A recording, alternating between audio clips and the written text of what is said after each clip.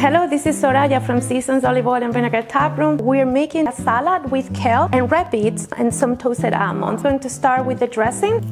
Blood orange. It's made in Italy by crushing together oranges and olives. And our Fig Balsamic comes from Modena. And this is a dressing that is going to give a lot of sweetness to the kale, which is kind of bitter. We're also going to use our Sicilian blend for a little bit of extra flavor and some sea salt. Put all the ingredients in this jar and give it a good shake and you're good to go. You can also refrigerate this up for 2 weeks.